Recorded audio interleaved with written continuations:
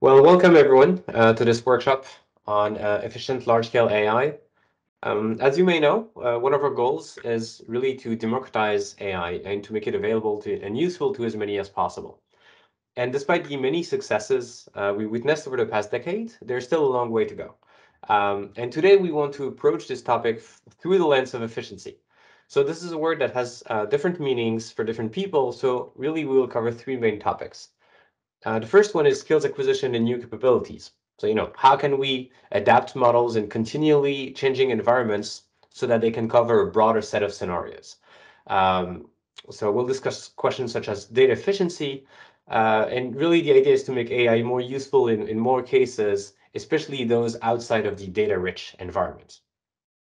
The second topic is training and inference efficiency. So the large training and inference cost of models puts them out of reach of many individuals and institutions. So how can we transfer all of these successes in environments that are not compute rich? And the third one is aligning models with human intent. As we put these models into the lives of more people, it's important to enable control and feedback tools to make sure that they are truly for the benefits of the many and not of the few. Today's workshop is being recorded. Each talk will be followed by open discussion. So the discussion can be about the talk itself, but really the way we view this is more the talk as a way to ground the conversation somewhere, but we're happy if the discussion leads somewhere else. So usually these are not questions between the speaker and the audience. This is really a conversation with everyone involved. And we wanted to keep the workshop fairly small in terms of number of attendees, really to encourage that kind of conversation. So feel free to engage. If for any reason you don't feel comfortable, speaking, you can also talk in the chat. In Teams, usually there's an ongoing conversation happening in the chat. Feel free to chime in. Really, be as comfortable as possible. You may turn on the live captions by clicking the more icon at the top right corner, and you can select turn on live captions. And yeah, at the end of the workshop, we'll have a survey. As always with these things, we feel like we're running out of time. We can't cover everything we want to cover. So this is also a way for everyone to know each other and to continue the conversation afterward. So this is the day. Briefly, roughly what I said. So we have after each talk, we have a period for open discussion, and we'll have a bunch of breaks throughout the day because this is going to be quite a long day. That being said, I'd like to introduce the first speaker, Dr. Colin Raffel. So Colin, you can actually take control if you want. So Dr. Colin Raffel is an assistant professor at University of North Carolina, Chapel Hill, and also a faculty researcher at Hugging Face. His work revolves around adaptability and reusability of large language models and their performance in few-shot and zero-shot environments. He's also exploring what I think is incredibly exciting, the notion of building models like we build open source software with community developed and continually improved models. I'm a big fan of his research, and I'm really excited to hear what he will talk about today. So, Colin? Thanks a lot. Thanks a lot for the really generous intro and for inviting me to talk at this very cool workshop. So last week at the bigger research summit, I gave a talk on some of the work done in my group on the research direction that Nicola just mentioned. Since this is a smaller audience, I'm planning to give a talk that's a little bit more informal, a little bit more preliminary, just kind of sharing some work that we're doing that's very, very much in flight and talking a bit about work being done by other people too in this research direction. So specifically, and I should double check that everyone can see my screen. I guess if you, yeah, great. So so we've started to call this broad research direction, this kind of umbrella, collaborative, communal, and continual machine learning. The order of those first three words doesn't matter, so it's kind of you can think of it as a set, but it's just CCCML. And so in this talk, I'm going to first talk a bit about where are we as a broader community, not just in my lab, in terms of making CCCML possible. And then I'm going to make an argument that we actually have the research tools and advances to build a reasonably functional and hopefully useful version control system for CCCML right now. And then I'm going to talk about how we're actually trying to do that right now by creating this Git-based version control system for model checkpoints. And in tandem to building that Git-based system, which I will briefly demo today, and again, it's very, very preliminary work, I'm going to talk a little bit about the model that we're building kind of as an initial test case of the version control system and to test out some of the ideas that I'll be discussing. So at this point in the talk, you may be thinking, wait a minute, aren't there already version control systems for models? Why is he talking about this? This is supposed to be research, supposed to be new, interesting stuff. You know, I've used MLflow, I've used DVC or weights and biases. I've uploaded my model checkpoints to Hugging Face, and someone made a pull request. And there are a lot of systems out there for this, and they're quite useful and interesting. But let me just very briefly, before I jump into the rest of the talk, make a distinction between these existing systems and what we want to build, what we're building, and what we want to exist. And that is that the way that most of these systems work is, let's say, and not all of them integrate with Git, but let's say they integrate with Git. For the most part, they use Git LFS, and they treat the model checkpoint just like a blob, like a data, just a chunk of data, like any other chunk of data. It's a binary file. It's not a piece of code that I can track changes to individual lines. It's just a big binary file. And I'm going to use Git LFS or some similar system that basically says, okay, take this binary blob, put it somewhere, some remote server, somewhere on the cloud.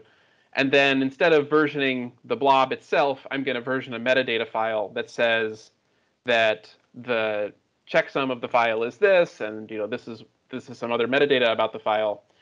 And in doing so, you can, in tandem, track your code and the checkpoint, but you can't do things like merge two checkpoints, right? Because if you train the model and I train the model on separate branches and we try to merge that, we just have two binary files that differ.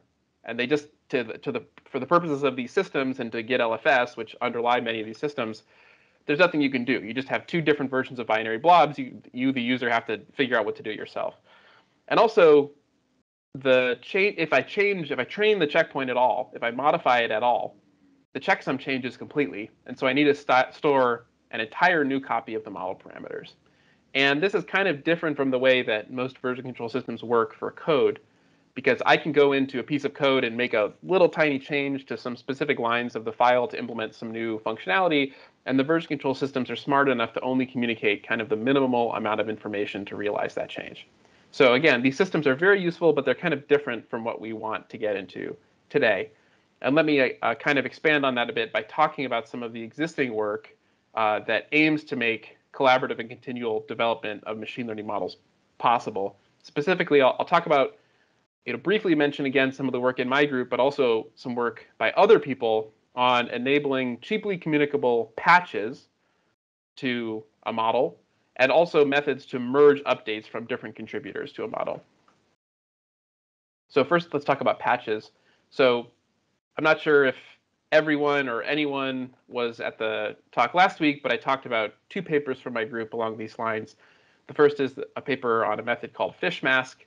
You can think of fishmask as an alternative to updating all of the model's parameters at every step of, let's say, training. Let's say we're doing gradient descent. In gradient descent, we compute a delta for every parameter value and update every parameter value at every iteration of training. In fishmask, we identify a subset of the model's parameters, preferably a tiny subset, like a small fraction of the model's parameters, and we only update those parameters. And then, again, if we want to communicate this change, we only need to communicate which parameters we changed and what their new values are. So we're basically doing sparse updates. Another paper from my group that I mentioned was this paper on parameter efficient fine-tuning and a method called IA3. You can think of IA3 in one of two ways, either as scaling the activations at different points in a transformer architecture, or equivalently, you can think of it as rescaling the columns of a couple of weight matrices with a single vector for each weight matrix. And again, rather than updating the entire weight matrix, if we just do a multiplicative update to the columns via a vector, it's going to be much more communication efficient. And in the case of this method IA3, we were able to update, a 1/10% or fewer of the model's parameters in order to get it to do new things. But I won't talk about either of those methods in a lot more detail since I spoke about them a bit last week. So now let me talk about some other work along these lines, kind of to motivate the feasibility of doing continuous and collaborative development of machine learning models with an iterative version control system. So the first that I'll mention just briefly is, and I'm going to kind of mention examples of different classes of methods. I'm not trying to highlight these methods because they're particularly unique, but one example of a method is a method that updates a subset of the model's parameters is bitfit. And in bitfit, you just use a heuristic, which is to say, let's just choose all of the model's bias parameters. And in this case, it's a transformer architecture. And we're only going to update the bias parameters. And why choose the bias parameters? That's up to interpretation. One easy reason is just there aren't that many of them. They take up a very small proportion of the total parameter count of the model. And it turns out that, especially for a pre-trained model, you can adapt the pre-trained model to do new things just by updating the bias parameters. And of course, you can update other subsets of the model's parameters to get it to do new things too. But bitfit is one example of a method that you might use to communicate a cheaply communicable update to the model's parameters just by updating a subset, namely the bias parameters. So along slightly different lines, but still kind of a parameter efficient training method, is LoRa. This actually came out of MSR, I think last year. And what LoRa does is for each weight matrix, it learns a low rank update to the weight matrix. So you keep the pre-trained weights of the model, the existing weights of the model frozen, and you learn two vectors or two matrices that are themselves low rank, compute their outer product, and add that to your weight matrix to get a low rank update. And as you can imagine, the number of parameters that you update corresponds to the rank of these matrices, the rank of this update, and can be a lot cheaper than updating the full matrix. Another example is this finding that if you want to train neural networks, a lot of times you can actually do optimization in a low dimensional subspace. And that the dimensionality of that subspace is often a lot smaller than the full dimensionality of the model. And this was, to the best of my knowledge, first observed in this paper listed on the screen here. The way this is done is by, instead of just optimizing the parameters directly, producing a random matrix. Here it's a projection matrix they're calling P, and doing optimization in a lower dimensional space that gets up projected by the projection matrix to the parameters space. So in this case, they're showing, let's say that my parameters, my model has 3 parameters, so my parameter space is 3-dimensional. I can compute a projection matrix P that projects from a 2-dimensional space to a 3-dimensional space, so I can only optimize 2 dimensions instead of 3. And the reason that this is a parameter efficient method is that if you, rather than communicating the projection matrix, which can obviously be quite large, you can just communicate the random seed for that projection matrix and leave it up to downstream systems to reconstruct the random projection matrix. So you need to communicate your low dimensional update, your projection matrix seed, and you can do this effectively. And in this paper, they show that the intrinsic dimensionality of many tasks, and sorry, the intrinsic dimensionality is what they call the dimensionality of the subspace that allows effective optimization, in their case, achieving 90% of normal training's performance. This intrinsic dimensionality is a lot smaller for many tasks, and also subsequent work showed that it's a lot smaller if you start from a pre-trained model too. So again, just another totally different parameter efficient updating method. And I'll mention one more from the federated learning literature. In this case, again, this is kind of an orthogonal idea. It uses a method similar to fishmask, where you identify a subset of the model parameters to communicate updates for, but then it adds an additional step, which is a ternary compression step, where you look at the changes, how the parameters that you are changing have changed, and compute the mean absolute value of those changes. And then you either communicate a negative change in that direction, a positive change in that direction, or no change in that direction. And so this allows for even more compression of your updates. And it turns out that this works quite well in federated learning settings and actually adds some robustness to different workers training on differently distributed data. So again, lots of orthogonal methods exist for doing parameter efficient updates. Some of them only updating, a small fraction of the full model's parameters. So doing this thing where every time we change the model, we have to communicate an entirely new copy of the model's parameters is probably unnecessary. We have a lot of nice tools in our toolbox to make communicating those updates a lot cheaper. Okay, so that's some existing work on patching. Now let's talk a bit about methods for merging. So, merging comes up when contributor A takes the model's checkpoint, trains it, does some, let's say, communication efficient updating method to it, and the contributor B takes the model, does some other stuff, and they did it in parallel. So now how do you combine those updates? So in the merging models with Fisher-weighted averaging paper that I mentioned last week, we kind of developed a framework, a conceptual framework for the kind of things you can do with merging that you can't do with standard training. We also developed an improved method for doing merging. I'll talk about that in a moment. But just to clarify, if you are forced to update your model via sequential training, I'm just doing iterative training, let's say via gradient descent, then you're kind of forced to do the things that can be diagrammed like on the top of the screen here. So we take a pre-trained model, we do some subsequent training on a downstream task, or maybe we take the pre-trained model, we do some subsequent training on an intermediate task, a donor task, and then some more training on a downstream task. We kind of have these sequential graphs, and that's the only way that we can train models with standard training. But with merging, the difference here is that we can start from one model, we can train multiple versions of that model, and then we can combine them in some useful way, hopefully retaining the capabilities of the models that are being merged.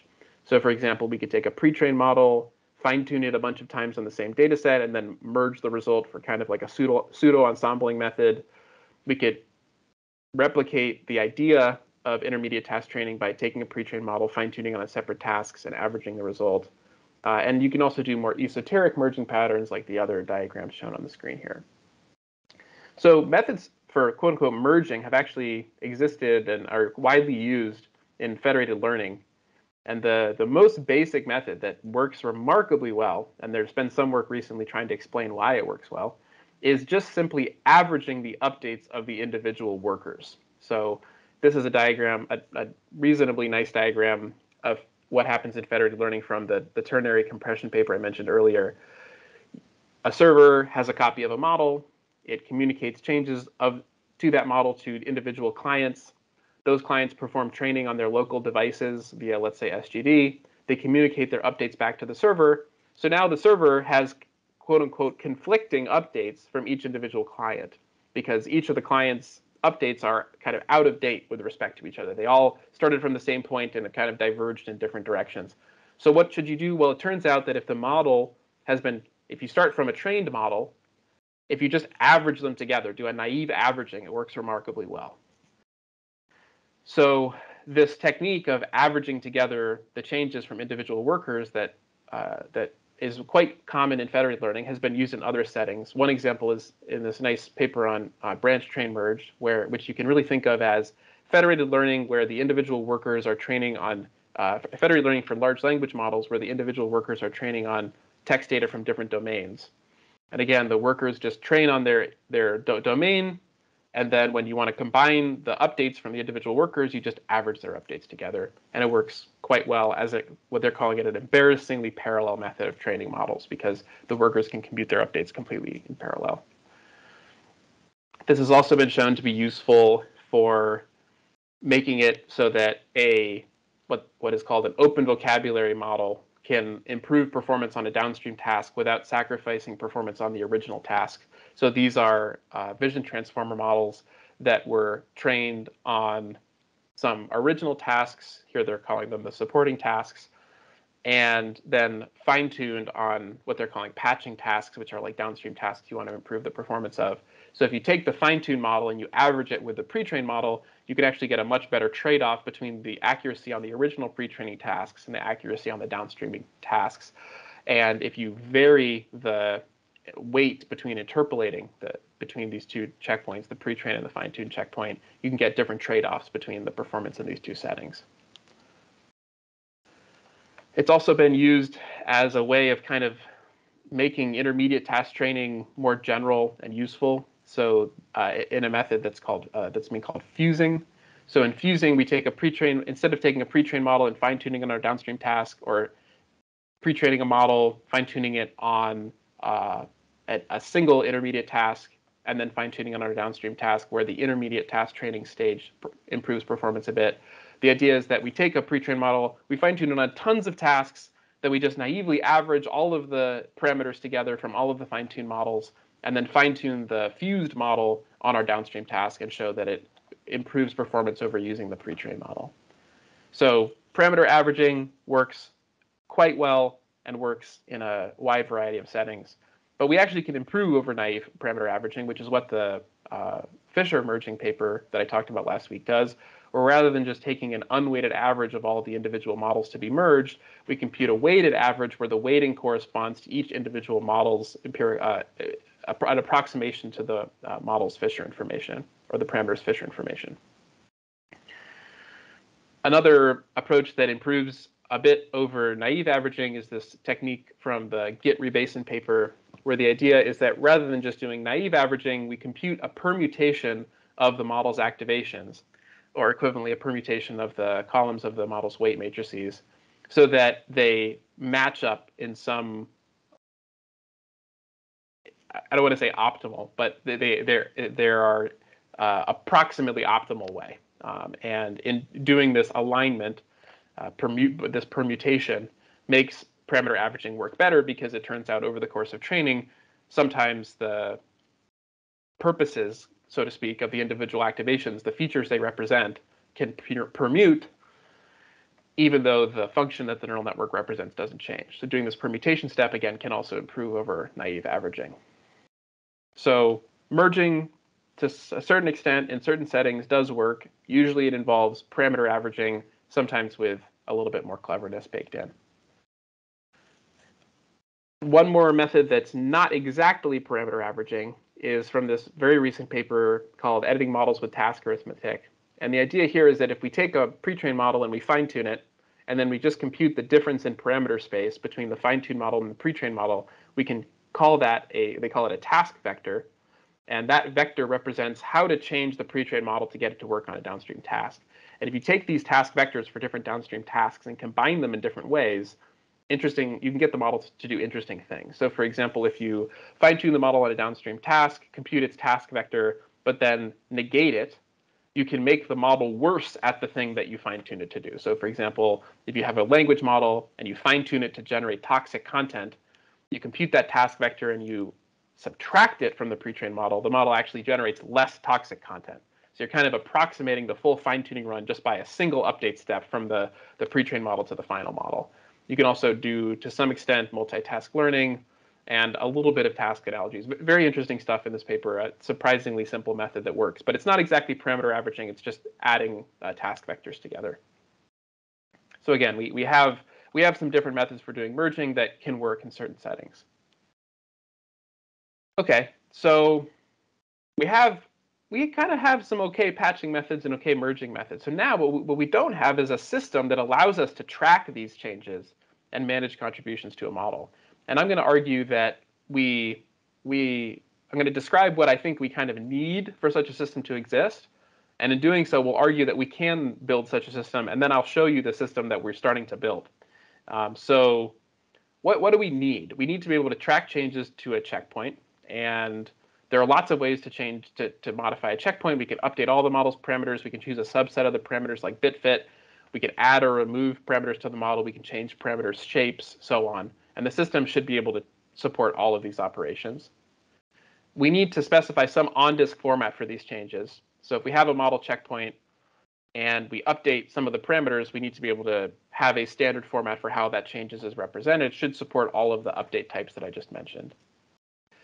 We need to be able to restore the previous state of a checkpoint. So if I realize that some update to my model is actually harmful, I should be able to rewind history. I need to be able to communicate and receive history. So if I take the model and I do some training, I should be able to communicate those changes to you, and you can decide if you want to include them in your model too. And we also need to be able to identify and hopefully possibly resolve merge conflicts. So again, if two individual contributors compute changes to a model that conflict with each other because they're based on the same now out of date version of the model, the system should either just fail and say, hey, I can't merge these things together, or ideally and maybe eventually try to provide some methods for resolving them, like saying, hey, okay, I can average these parameters together. Let's give it a try. And finally, it should be very straightforward to adopt this into existing pipelines. So if I take a model and I perform some parameter efficient training to that model, I shouldn't have to write a bunch of more code, jump through a bunch more hoops to get it added to my model's history, and it should integrate into existing pipelines. So we've started to work on a system that looks something like this. We have been calling it GitCML. It's based on Git. The problem is there's actually a system called CML that it's for continual machine learning. It's basically a continuous integration testing system for machine learning models. So if I update my training code, it trains the model for me and tells me how it works. So we're going to call it something else. If you have any naming suggestions, feel free to suggest them. I'm currently a little bit partial right now to Git theta because we usually call machine learning model parameters theta. But again, if you have any suggestions, feel free to make them. And I'm going to try to do the very ill-advised thing of doing a live demo of this system. So let me, I'm assuming you all can see my shell now. If you can't, then holler. So let me just start. I have this little, a couple of pieces of code for training a model, training individual parameters, adding new parameters. These are fake little model training loops. Let's just start by initializing a Git repo as we always would, and maybe add all of the code that I have, and then I can commit and just say add the code. Okay, so this is all normal stuff. And now let's just train the model. So this is going to be a fake training loop that's going to train my model. I have a supercomputer, so it only took 1 second to train my model. And now if I look in my directory, I have a model checkpoint. Okay, alongside my training files. So this shouldn't be super out of the ordinary. But now we're going to get weird, and we're going to actually track the model checkpoint. Okay, with GitCML. And so what GitCML does, at least right now, and this is all subject to change, is it. Let me actually just go ahead and add the model. So you can see what it did is it created a subdirectory .gitcml that stores the model. And the way that it stores the model is actually by splitting up what we call the parameter groups. So like the weight matrices and the bias vectors. So there's now a separate file, and these are stored in a format called TensorStore. It's not terribly important. That basically just specifies the values of these parameters. Okay, so that's kind of like step one to separating things out to make it a little easier to track incremental changes. So let me go ahead and make a GitHub remote on GitHub for this. So we can just call it GitCML early demo. And let's use the handy code here to add the remote and push it. So now you can see that I have my repo. I have my GitCML directory.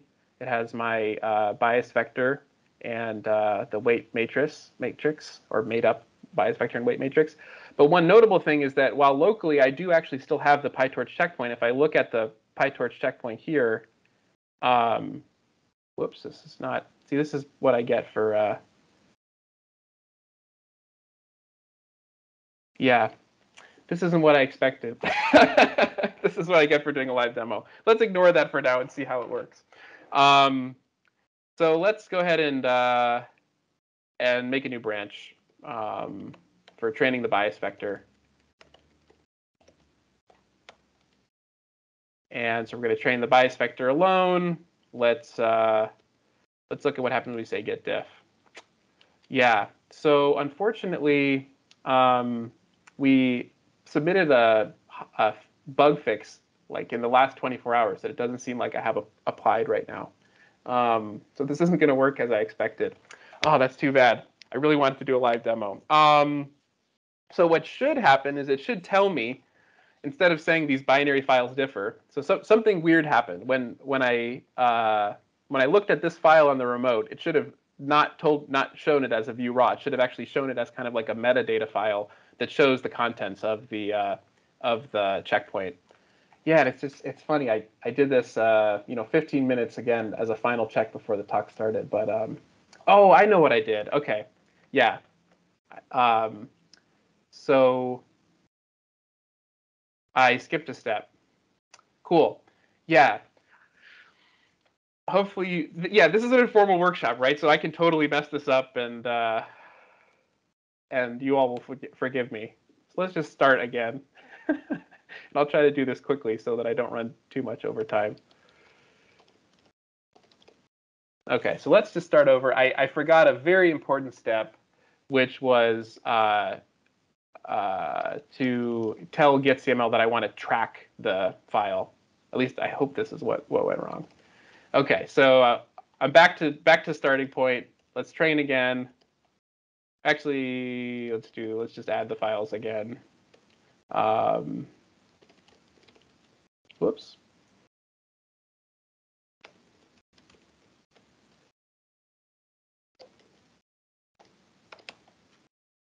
So train the model.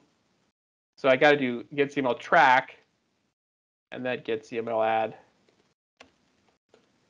Let's see if that does it.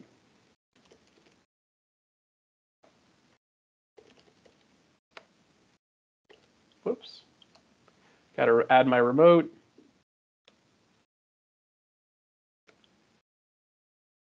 Okay, let's see what happened now. There we go. Yeah, so I just skipped the getCML track step. So anyways, now the model, the PyTorch, the sort of quote unquote checkpoint file that gets pushed is not the actual checkpoint file. It's not a binary file anymore. It's actually a metadata file that specifies, the shape, the D type, and just the hash of the parameter values themselves. And the hash is going to be used to check if the parameter values change. So let's go ahead and do that. So train B1, Python train B1.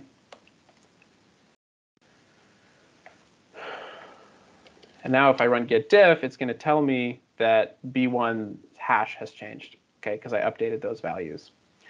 So let's do a getCML add and a git push origin. Let's push to the new branch. Train B1. And now let's see what happens when we create a pull request and have to do a merge. So let's check out to main, and let's whoops. Oh, did I forget to commit? Oh yeah. Oops.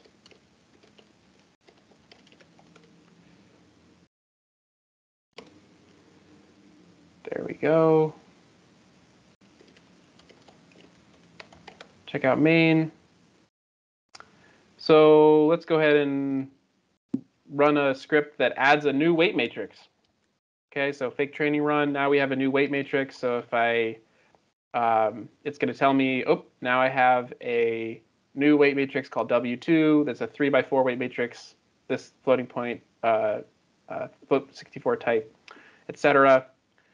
So let's do a getCML add, git commit, and we're going to add W2 and git push origin main. Okay, so now I have conflicting changes on the main branch and on my train B1 branch. Okay, so now I'm going to create a pull request, and actually in this case, it's going to be able to automatically merge them, which is maybe good, maybe bad, because if I train one weight matrix and I add or train the bias vector and add a new weight matrix, then I actually can combine those changes. They don't touch the same parameters. So for better or worse, I can just go ahead and merge this. So I'm merging that pull request, and now now that I've merged that on main, I can pull main, and just to show you that it actually does what it's supposed to. Let's see, I can check out head 2, and then let's just load the checkpoint. You can see if I go back in history, I only have B1 and W1. I don't have W2 anymore. But if I check out main, I can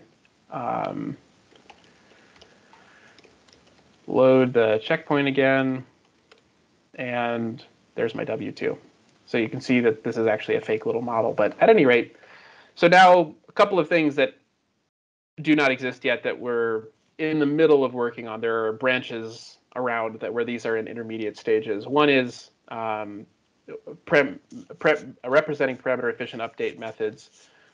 Those are basically going to be stored alongside the model's parameters. And the second is developing a smarter diff tool and a smarter merging tool that actually implements merging methods other than just naive merging when things don't conflict. We're hoping to get this into a somewhat usable state by the end of the year at the latest. Right now, it's very, very preliminary, and only starts to take a step away from just store the checkpoint on its own. But anyways, I hope you'll forgive me for doing a kind of janky live demo. And I'll just briefly go through the last bit of my talk to talk about the model that we're using to kind of as a first model to be versioned by this system. So let's just go ahead and try this whole thing about enabling collaborative and continual development by focusing on a specific architecture and making some architectural assumptions. So let's talk first about multitask learning. So let's say I have a language model and I want it to perform like these 6 tasks and maybe some other tasks. And there are some nice existing methods for taking a pre-trained model and doing multitask learning in a way that doesn't cause task interference. And those are parameter efficient fine-tuning methods like IA3 that multiplies the activations of a model by learned vectors, or maybe methods like LoRa that compute a low-rank update to a weight matrix. Also methods like adapters, which I didn't mention today, which inject new layers into the model that are specialized to a specific task. And if you think of any of these methods kind of as adapters, basically, and here I'm just showing like a capital A task adapter. You can think of if you train a bunch of them on different tasks, you can think of the model as making a switch between which adapter it wants to use, and depending on which adapter it wants to use, it will work on a different task. And this framework, this idea is actually pretty similar to mixture of experts models, where you have a router, and the router's job is to take basically the activations and route them to different layers. Like which of these, in this case, 6 layers should I use? The only difference between this and this is that in this case, there's a router, and the router's goal is to decide how things are routed. Here, you just route according to what task the input is. But the advantage to having a router is that you can use a model with conditional computation, like a mixture of expert style models, in either way. You can, if you know what the task is for your input example, and you know that you have an adapter for it, you can feed in the activations to a specific adapter. If you don't, you can have the router figure out how to do it for you. Okay, so this leads to an interesting model architecture where you're starting essentially from parameter efficient fine-tuning methods. And we know that we can get the learned routing to work reasonably well because we can actually train the routers with supervision. We hope that by having a learned router, we could feed in examples from a new task into the model and have it perform that task even if it didn't have adapters for that task already, because the learned router could decide kind of which adapters should be used on a per layer basis. So hopefully it will work well on new tasks, which makes it compelling and convenient and easy to use. But importantly, most version control operations are trivial. So if you update one task adapter and I update another task adapter, then by definition, our updates don't conflict. We don't actually have to do merging in that case, and our updates are parameter efficient because we're only updating a small subset of the model's parameters. If we update the backbone or the router, then we start to have to think about some of the methods that I talked about today, and it gets kind of interesting. But for the most part, if you assume that most of the time people are going to be adding or updating task adapters, then it should work fine. And yeah, like I said, you could occasionally update the router or backbone, which is kind of like a minor or major version update. And you could also consider adapters, beyond task level adapters. You could have you could say each task can be decomposed in terms of a domain and a language, for example, for language models. And you can have a separate set of domain adapters and language adapters and so on. And this approach has some precedent in Adapter Hub, which is just a big collection of adapter parameters that can get applied to Hugging Face models. The difference is that this would have a learned router, and the hope is that the learned router helps it do new things easily. So I'll stop talking now because I do want to have time for discussion.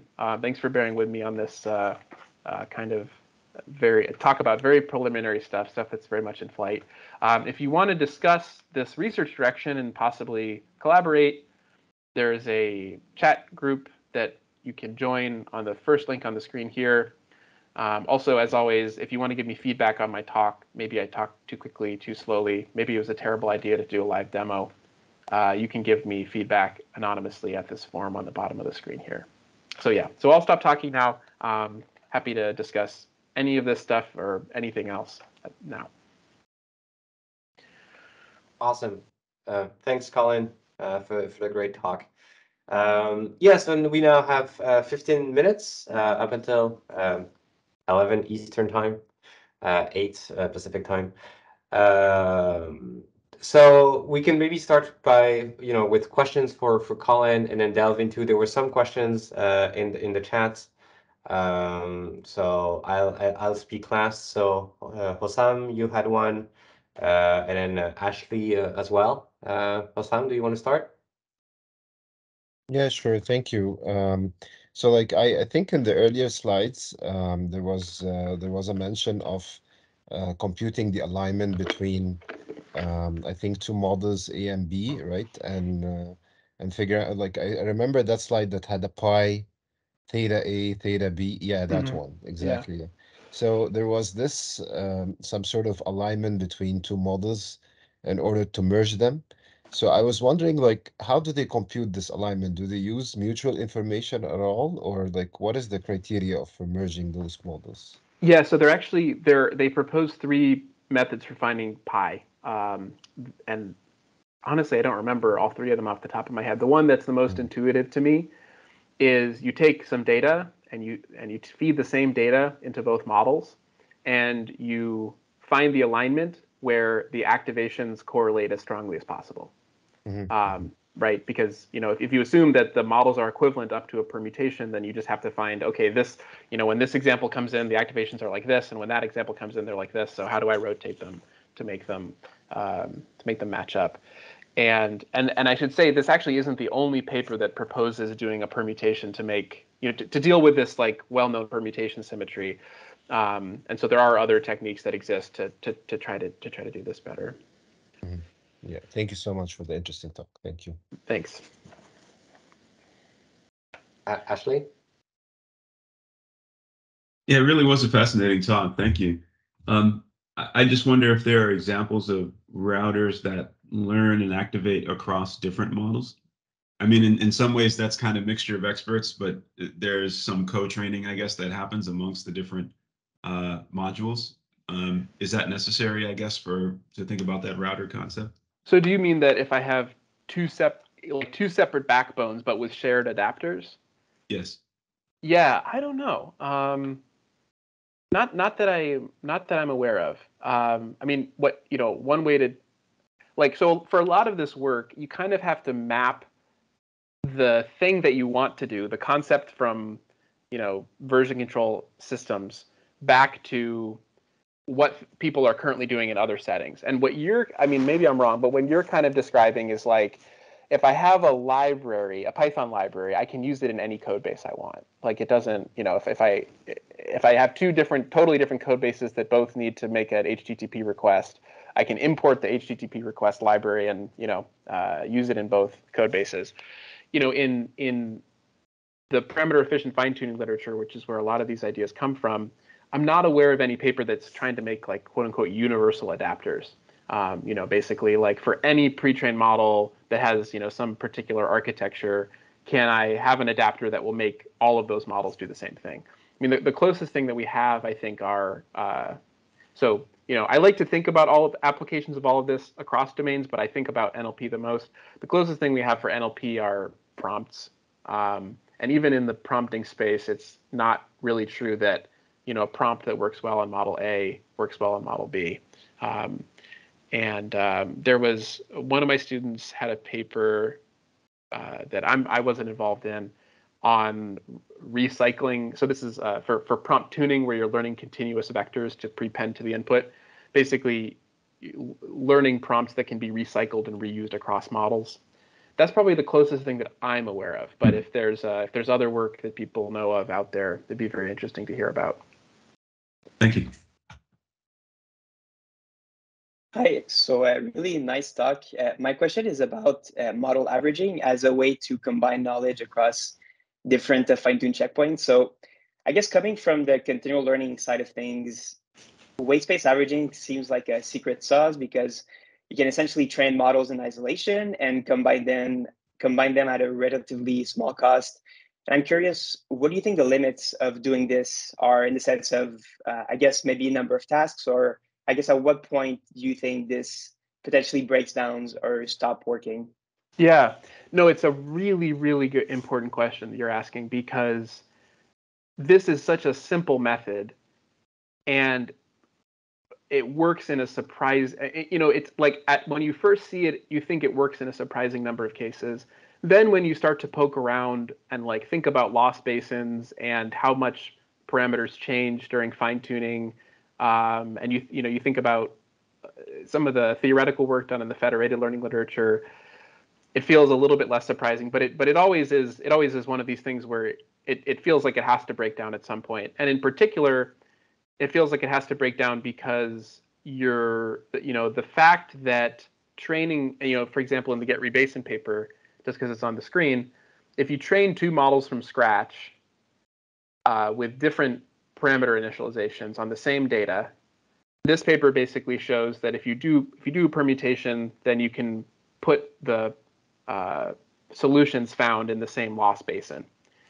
And that's really interesting, but it must be brittle, because if it relies on SGD, then I can set my learning rate to 10 million and my models will diverge. And of course, this won't work at all. There have to be some conditions under which this does work and doesn't work. And the same thing is true of task vectors. So to answer your question much more directly, for multitask learning, which again, this seems like kind of like a secret sauce for multitask learning or continual learning, because I can just train models independently, compute their task vectors, add them together, and now I have a multitask model without task interference. It sounds magical. And in their paper, they show that for one model, again, like thinking about the language modeling experiments they did, I think they can combine task vectors for up to 8 data sets when fine-tuning T5, and then performance starts to degrade on the individual data sets. I think it's something like 8. In our experiments in our lab, it wouldn't even go up to 8. It was in after a couple of task vector additions, the performance starts to degrade a lot more. And no, we don't have a good characterization of when this happens, but we kind of need it. And parameter averaging probably, it can't possibly be the only way of finding a mutual region of parameter space where the model works well on all the tasks that you want it to. On the other hand, it must be the case that there is a certain number of tasks where you can't find such a mutual region of space, and better characterizing that, I think, would be super important. Thanks. Yeah. Yeah, so I want to piggyback on this, and that's a comment I made in the chat, and people from MSR in this room know that this is something I'm interested in, and maybe I would also want to bring Shubo, who replied to my comments. It's a question of representation. Like, in which space do you want to do these operations of adding and subtracting? And going back to what you said, Colin, I'm dumbfounded that this works so well in the parameter space, because this seems inherently wrong to do this in a parameter space. So, and my intuition is that maybe the changes we make are just so small that everything linearly related, maybe with some matrix, just like your paper on Fisher weighted averaging. So it kind of works, but as soon as you're going to make bigger changes, that's going to break down. Mm-hmm. And I'm doing the parallel with standard version control, which is we're doing version control in the in the code space, not in the binary space, not in in any compiled version, because we believe that the code space is the proper space in which small changes make sense. And sometimes it breaks down, like when you're refactoring some code, then you're changing everything, whereas functionally it doesn't change, but most of the time it works well. It feels like to me, the parameter space is equivalent to almost binary code. Like this is something we use to perform the gradient, to update the model, to update our function, because this is what we know how to do. But parameters are functionally meaningless. You can permute them, you can change them. So I'm still struggling to see why this is a good idea to do all of these changes and to do all of this version control in parameter space. Yeah, I mean, I think your analogy is really interesting. I think the weird thing and the thing that people are exploiting is that if you think about parameter space as like binary space or something like that, the weird thing is that if you write some code to do something and I write some code to do something and we compile our code to machine code, then up to some very easily resolvable differences, like permuting in the case of model parameters, it compiles to the same machine code, right? That's kind of like the argument of the get rebasing paper. It can't possibly be true in all cases, but that's kind of the distinction that makes this stuff work. And the big difference between why do methods work without the permutation that we've used in the past? Well, it's because we're all starting from the same pre-trained checkpoint. So I guess like you said, I guess it turns out that we're not actually moving that much in parameter space. I do think, again,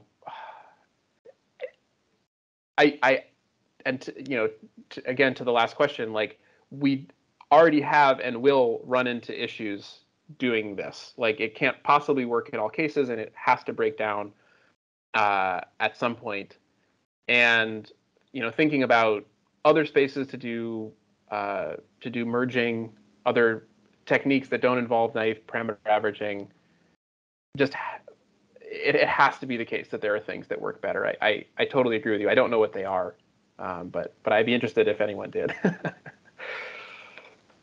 Thanks. Shubodha, you want to say something? Yeah, so one of the things, Colin, that I observed even from your branch-trained merge paper is that all these models tend to have very similar architectures. Right? For example, if I change my model definition a bit, maybe use layer norm which was not existent before, which maybe introduces slightly more weight variations. So I guess one of the assumptions could be if you measure the difference in the weight variations, they are not a lot. Basically, you can bound them. But if my gradient updates or the model weights change quite a lot, maybe averaging them would get my model in a different area of the loss basin. So I'm just wondering, like, what are the inherent assumptions that we make when we consider that the weight averaging would work quite well for a certain, say, class of models versus the others? Yeah. I think the assumption that we explicitly make in the Fisher merging paper, and the assumption underlying most of these parameter averaging methods, is that the training is not going to move any of the models to be merged into a different loss basin. They're all part of like the same region in parameter space where any linear combination results in a good model for each individual task. That's like the main underlying assumption. It seems to be true in practice a lot of the time when you're doing fine-tuning of a pre-trained model. It relies, like I think you were getting at the beginning of your question, it relies on the assumption that the models that are being merged have the same exact architecture. And just kind of as like a totally separate thing, I mean, I think maybe this is one possible alternate way of doing things to Nicola's question. A fallback is always distillation, right? If especially for quote unquote open vocabulary models that always generate text or something, the input and output space is always the same. So we can always combine the quote unquote knowledge of two models by doing distillation. But distillation is extremely expensive, and it's not obvious. Again, like there seem to be cases where distillation would break down too. But if I have two completely different architectures, I can still somehow combine their knowledge via distillation. I'm not sure if that totally answers your question, but at least that's what I've been thinking on. Yeah. Thanks a lot, Colin, for the answer. Yeah, and I saw you posted this paper in the chat. I'm not sure I had seen it, but it sounds cool. Take a look. Oh, I actually know I had seen this. It is very cool. Thanks for sharing. We have 2 minutes. I don't know if someone else wants to say something. Again, it doesn't need to be a question for Colin.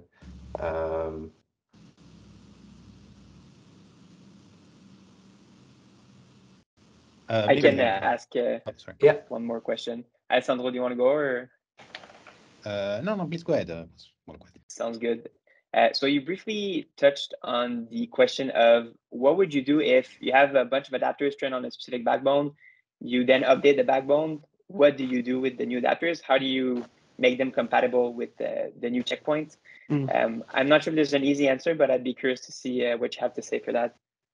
Yeah, there actually is again, like you have to map the version controlled things you want to do to existing settings. And there is some existing work on what at least one paper calls backwards compatible representation learning.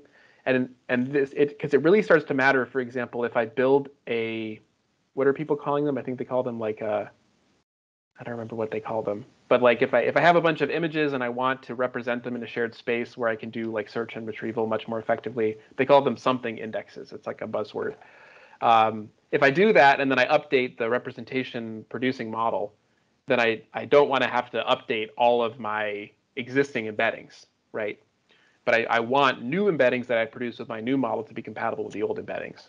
So again, this is making the representations line up with the existing adapters might be possible. The other thing I'll say though is that if you're updating the whole model, you can just update the adapters too, probably. At that point, if you're going to be implementing what we might call a breaking change, you can do all of them. And a lot of I think it's really exciting to be working in this area because there's so many open questions and interesting things that are really useful. But one of the goals behind the model that I mentioned at the end that we're just starting to work on now is to make as many assumptions as possible that we have to do as little research as possible to get it to work.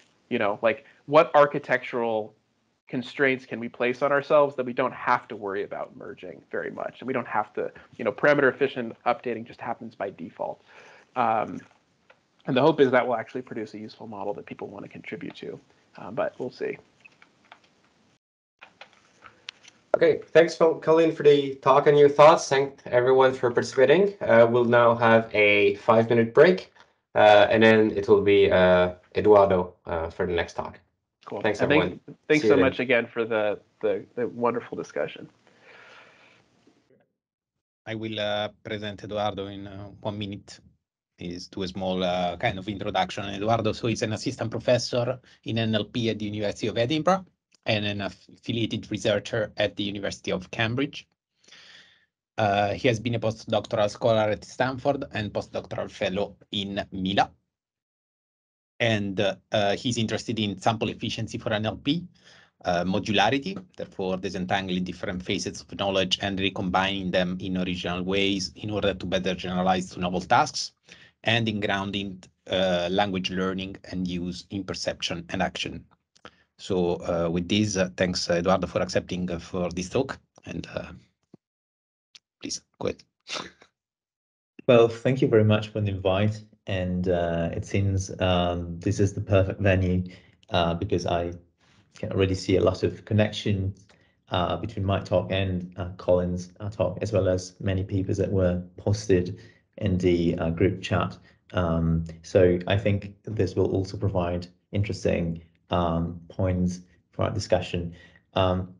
So as Alessandro mentioned, this work that I will present shortly is centered around the problem of task level generalization, and it proposes as a potential solution designing neural architectures with a modular design.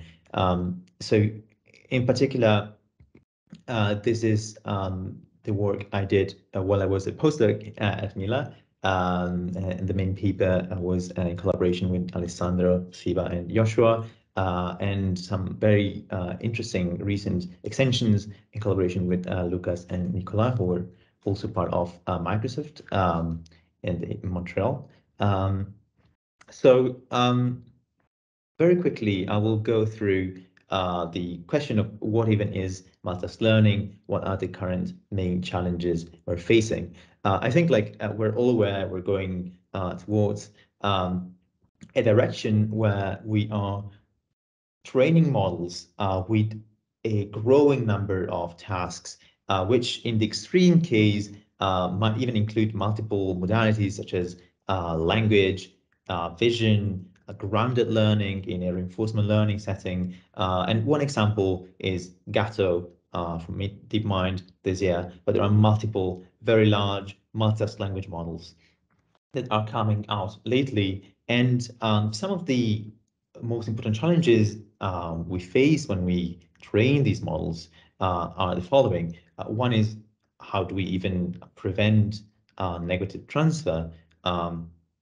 So this is a phenomenon where there is interference between the training signal of different tasks in the, say, space dimension, and in the temporal dimension, we see the problem of catastrophic forgetting, which is basically a failure to retain old knowledge when updating the model to incorporate new knowledge from new tasks.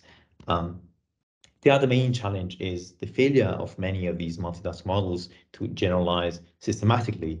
And I will define shortly what I mean by that. But to give an example of negative transfer, there is this very interesting work, which is called Gradient Vaccine. It has an analysis of the kind of gradients you receive for multiple languages when you train a neural machine translation model that translates multiple languages into English. And so you can see the source languages both on the X and Y axis. And you can see that while between languages that are related to each other, that for example are both part of the Turkic family, the gradients are on average very similar. So they lead to the same local minimum.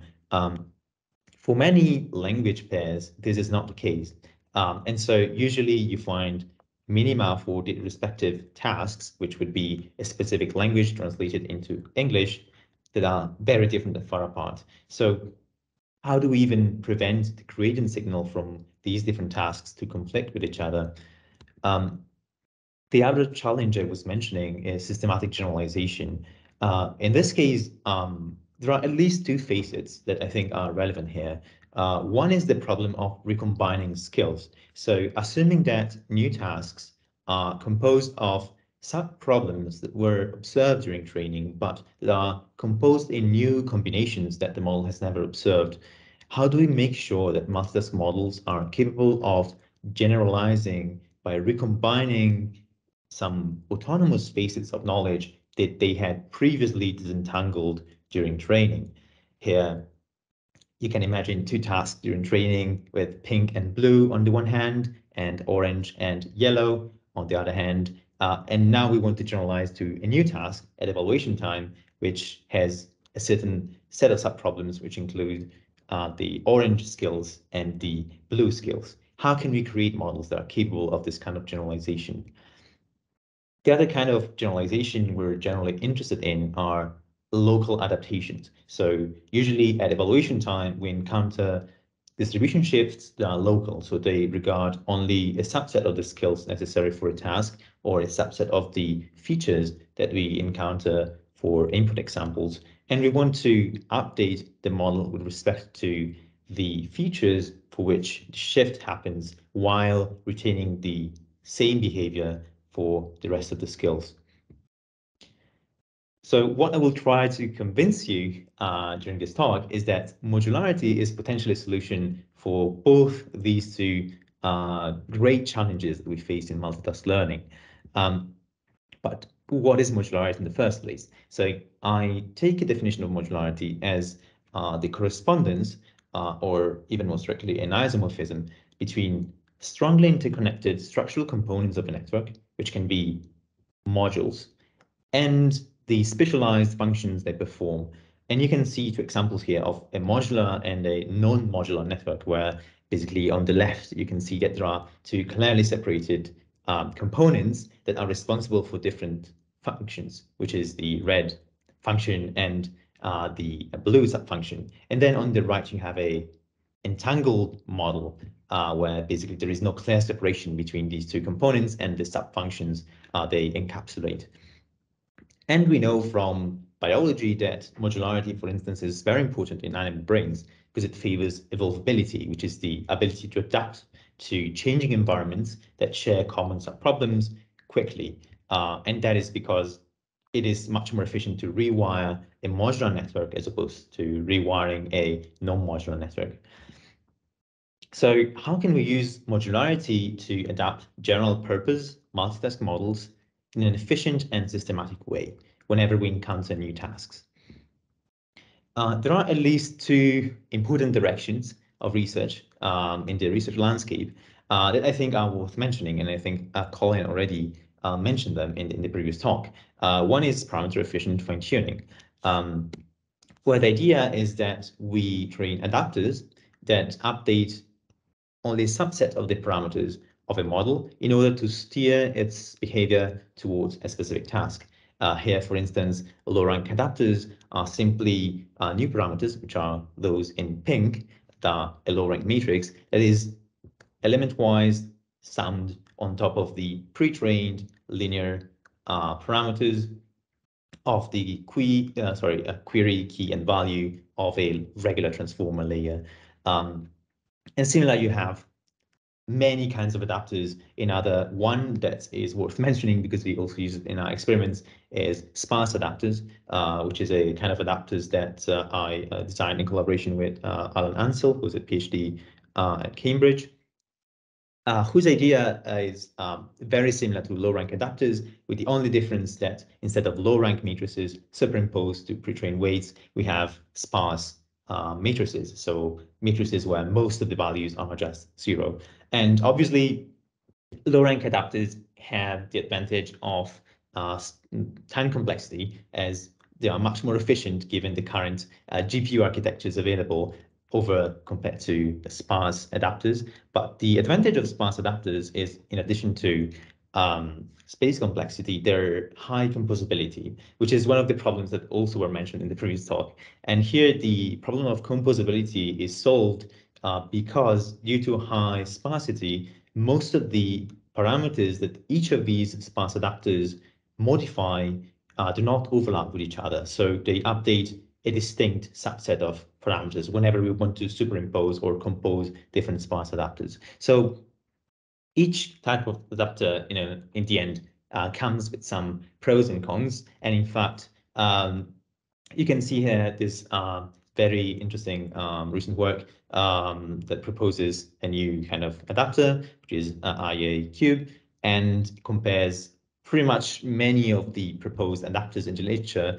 And on the left, you can see the trade-off between performance and the number of parameters updated, which is basically a measure of space complexity in a way. And on the right hand, the trade-off between performance, accuracy, and the time complexity they incur. And you can see that while many of them actually provide great benefits in terms of time efficiency and parameter efficiency, their performance is on par or even superior to the fully fine-tuned models. And in a way, it has already been shown that parameter-efficient fine-tuning has a high potential in terms of recombining knowledge from different domains to generalize to new tasks. This is the case, for instance, of cross-lingual transfer. In this case, we might train separate adapters for different languages like Gaelic, Thai, Inuktitut, and so on, and different applications like parsing, dialogue, and reasoning, and then create the appropriate combination to generalize to new tasks with the correct neural parameters. So if during training we have an adapter for dialogue in English and the separate adapter for the Gaelic language, then at evaluation time, we can mix and match them to create a new adapter combination, which is for dialogue and Gaelic. But then the question is, these cases are quite straightforward because we know in advance what kind of adapters we need to recombine, and we know which knowledge each adapter should capture. So in a way, we know both the identity of the skills that we want to capture and the combinations that we desire at evaluation time.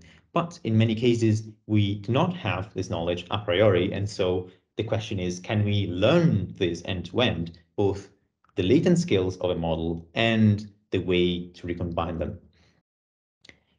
Another relevant line of work is sparse mixtures of experts.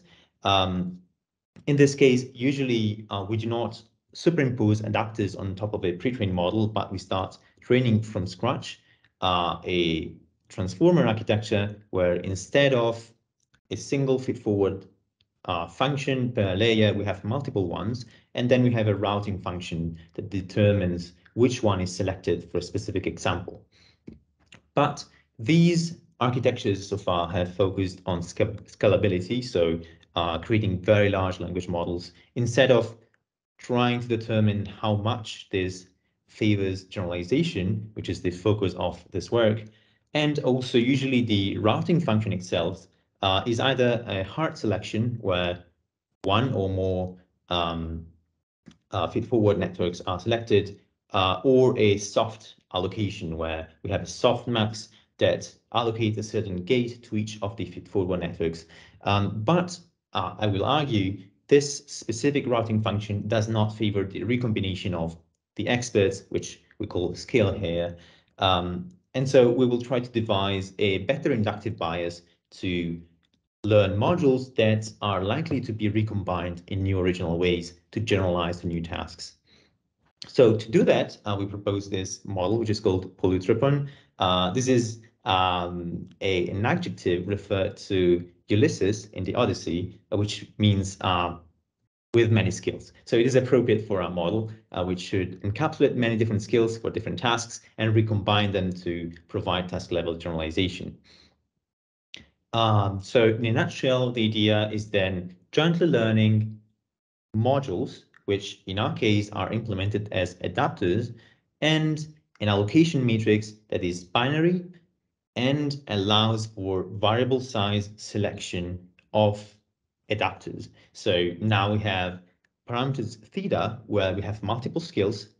To each of them, there is a corresponding adapter with a certain parameterization.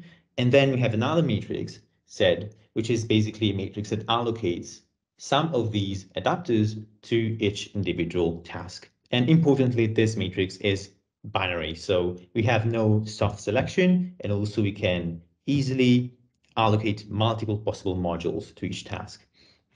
And for example, for a given task, we might find out that we want to activate just 2 of the possible adapters from our skill inventory, in this case, the blue and red adapters. Each of them in the example is implemented as a sparse adapter. So to compose them, we just sum them, and then we use this adapter, which is the combination of the active skills, to process the current example to model the probability of y given x. So in brief, we propose to use adapters as modules instead of feed-forward networks as in mixtures of experts. And also we propose a new kind of routing function, which is not a simple softmax, such as in mixture of experts, but rather to allow for variable size selection, which is also discrete. So a task adapter or skill adapter is either active or inactive. We use a Bernoulli distribution, which is relaxed. So basically, we sample each entry in the task skill allocation matrix from this probability distribution. And this way, we ensure that we can easily select multiple sizes of skills for a given task, and also encourage their recombination to further encourage the model to learn an interesting and non-trivial structure for the skill task allocation matrix. We also study a series of inductive biases. One of them is a prior over soft partitions, which is basically soft clustering. And basically, we experiment with imposing this prior over our matrix of allocations Z. The other idea, which is much simpler but also more effective, is introducing a sort of course to find dynamic where we encourage the model to first learn the allocation of skills and then learn the parameters of each individual skills by using a dual speed learning rate. So a more aggressive learning rate for the task skill allocation matrix as opposed to the skill specific parameters. And so to put our model in the larger picture of modular architectures, we can consider how we implement the three main ingredients to create a modular architecture. The first ingredient is how do we implement each module? As I mentioned, we do not have standalone feed-forward networks. Instead, we propose to use low-rank or sparse adapters. But obviously, our method is compatible with any kind of adapter. So each individual adapter is a skill and which is latent, and we want to allocate through a routing function. So in the example I gave before of cross-lingual transfer, the routing is deterministic. We know which skills we have to compose for new tasks. Here we want to learn the allocation of the adapters. However, rather than using a softmax as in mixture of experts, we propose using sigmoid with an Indian buffet process prior or some other inductive biases such as dual speed learning rate to make sure that we learn a non-trivial structure of allocation for our skills. And finally, as a combination function for the output of each individual module or adapter in our case, we use just a deterministic function, which is the average over their outputs. So we evaluate our model in two main settings. One is instruction following on the Baby AI platform. This is a reinforcement learning problem where a model has to follow an instruction, such as pick up the gray box behind you, then go to the green key and open a door in a 2D environment. And to do that, it has to perform a series of actions, which in our case are conditioned on the specific skills allocated to our task. And for instance, this specific task might require us to be able to pick up objects and go to certain destinations. So these are the skills that we use to perform actions within the environment for this specific task. And then the second set of problems that we use to evaluate our model is few-shot adaptation to new tasks. And to do that, we use this benchmark called CrossFit, where basically the setting is we are given 140 tasks for training, and we use a multitask pre-training to learn our skills. And then we have 20 tasks that have been held out and on which we evaluate the few-shot adaptation capabilities of our method.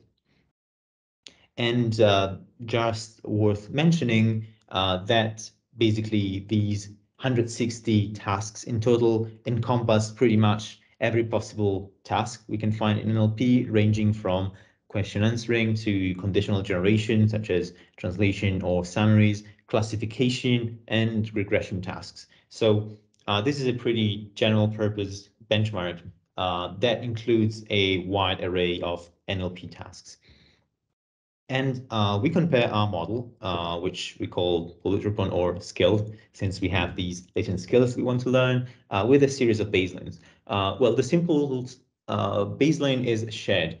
Basically, the idea here is that we want a single adapter that is shared across all tasks. And this is equivalent to setting the allocation matrix to a matrix of a vector of 1.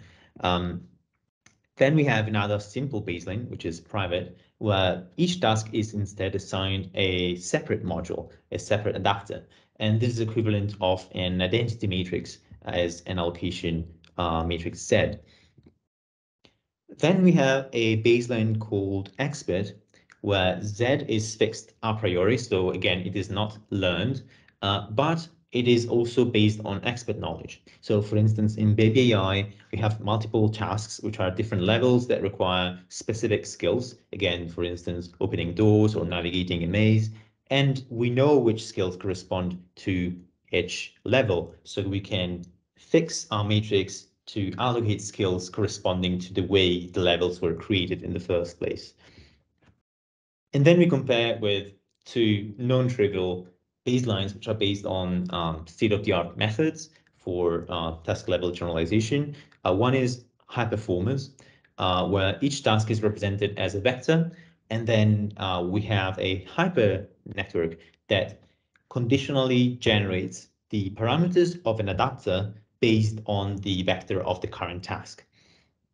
So here the key difference is that, as you can see, not only the task representation is not a binary matrix of skills and is basically entangled, a continuous representation, but then the generator is shared across all the adapters or modules. So in this case, there is no separation between active and inactive modules. And then the final baselines is task mixture of experts, with some tweakings to make it compatible with our method, because as I said, originally they just used feed-forward networks and not adapters. But here the idea is, again, that we use a different routing function and we do not use any inductive bias to make sure that the matrix of allocations that we learn encourages recombination of skills to generalize the new tasks. And here you can see the results for reinforcement learning.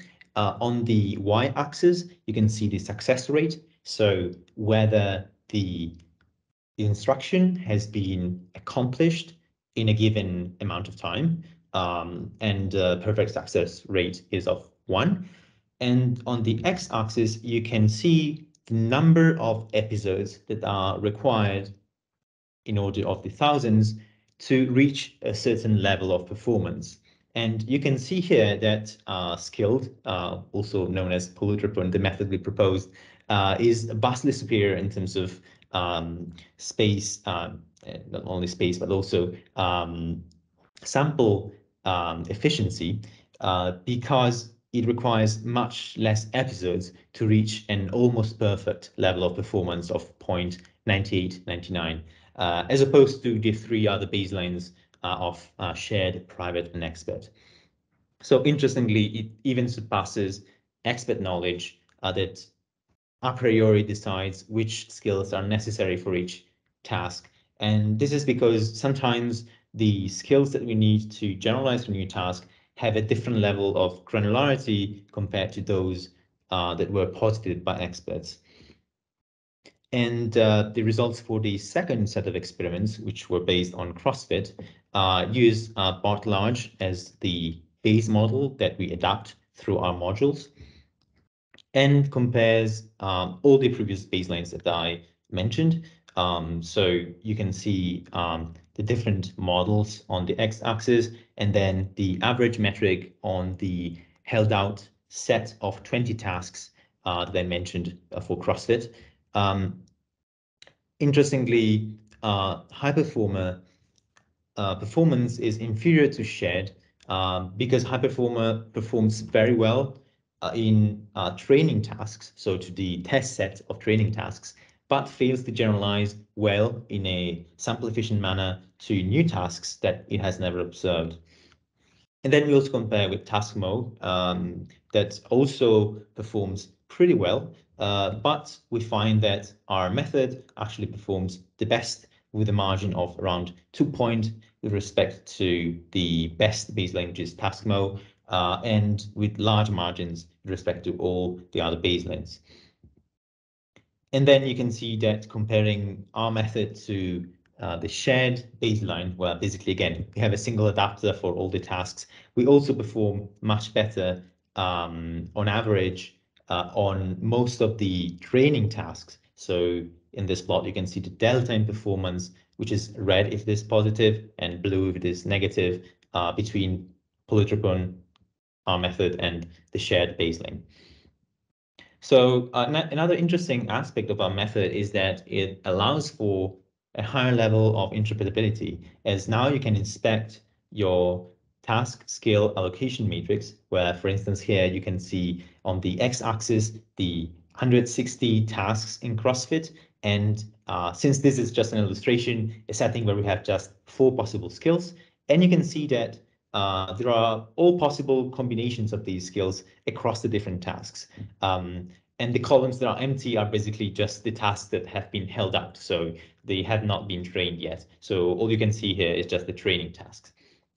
And by learning a hierarchical clustering over this latent matrix, we can also learn the relationship between tasks. And I'm afraid the size of the task labels are very small, but from here you can at least, I hope, see that similar tasks receive similar skills. So in the same cluster for many of the classification tasks from Glue, for instance, or in the same cluster for several tasks that pertain to similar domains, such as Twitter, as opposed to, say, Wikipedia, and so on. Before we end, I also wanted to mention some recent extensions that will appear in a workshop at NeurIPS, where Lucas has studied how to even improve Polytropon and the expressivity of the method. And in particular, the new proposed method is a sort of multi-head skill allocation. And to make the model more expressive, not only now we have a different inventory of possible adapters or modules for each layer, but also we partition the input dimensions into k sets, and each of them receives a different subset of adapters, or again, adapter splits it can choose from. And notably, this does not even require extra parameters. It just needs to factorize the input and the adapter parameters appropriately. But it gives the model much more expressivity over which skill it requires to model a certain subset of the features of the input for a specific layer. The other interesting question that appears in this paper is, can linguistic instructions for tasks substitute modules? So another possible baseline I didn't discuss so far is actually not trying to learn skills that correspond to certain tasks, but rather writing the linguistic instructions that we can use as prompts to condition the model behavior and make sure that it uses the correct set of skills to perform that specific task. And to evaluate that, he ran some experiments on the natural instructions dataset, where basically a set of tasks is paired with the corresponding instructions on how to solve them in natural language. And here, T5 is used as the base model that we adapt through our modular adapters.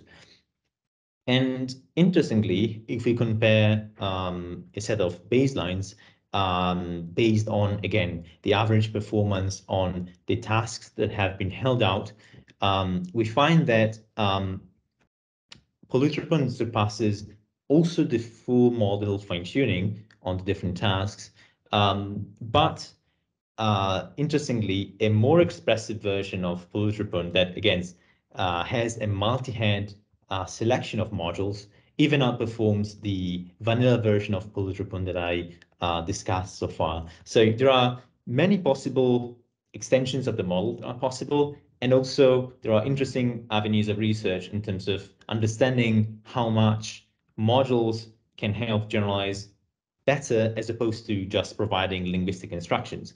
And since full fine-tuning in this case has access to those linguistic instructions, but still underperforms Polytropon, we can at least draw the conclusion that in this specific data set, skill learning is even more important than prompting with instructions. So just to give a very short summary of the discussion so far, we proposed an efficient way to perform multitask learning by implementing skills through adapters. We propose a series of inductive biases that encourage the skill recombination for new tasks at task level generalization, by proposing a routing function that allows for variable size module allocation and that provides binary selection of as opposed to soft selection of modules, and also some inductive biases such as dual speed learning rate that create this sort of coarse to fine dynamic in first selecting the allocation and then learning the skills specific parameters. Finally, in terms of experiments, we show that compared to both our baselines and a series of state-of-the-art methods, polydropin and latent skill learning provides higher sample efficiency in multitask reinforcement learning problems and also better feature adaptation performance in multitask supervised learning. If you're interested in this work, this is the reference. We released this work early this year around February, and you can find the corresponding code base here. Feel free to give any suggestions on how to improve our method or combine it with the many interesting alternatives that have been discussed so far. So thank you very much, and I'll be happy to answer your questions.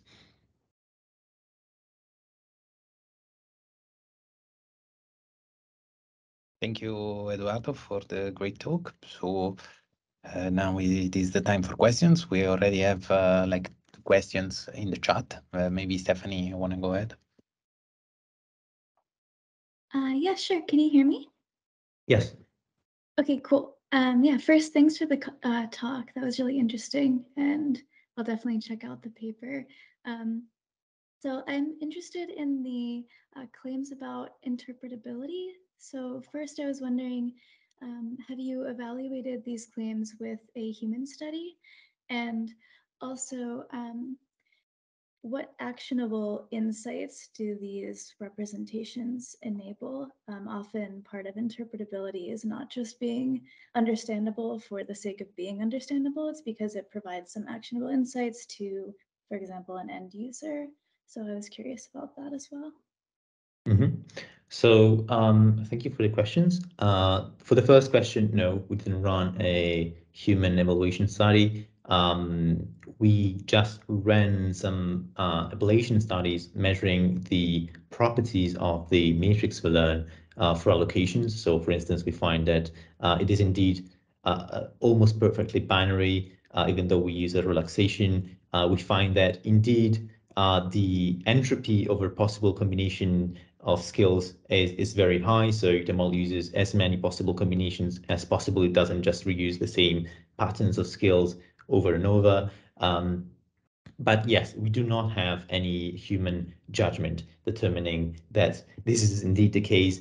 Also because based on our results, it seems like human judgments over what is the ideal allocation of skills is indeed inferior to the one we learn end to end. So an interesting analysis could be, for instance, measuring the overlap between what we expect is a good skill allocation with respect to what the model actually learns from data. And as I mentioned, there is definitely some overlap. There is definitely some patterns you can extract from this kind of hierarchical clustering, but it is not always straightforward to do so.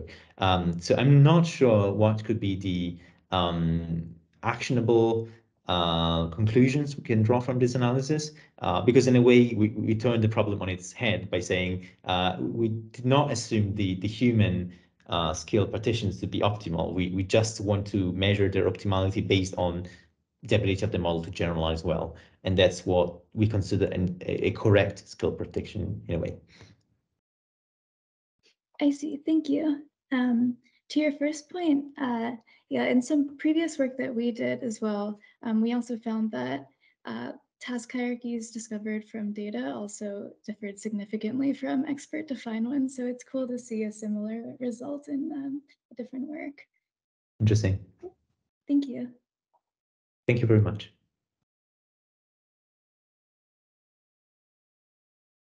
Okay, do we have additional question from the audience? Maybe I can throw one in the mix.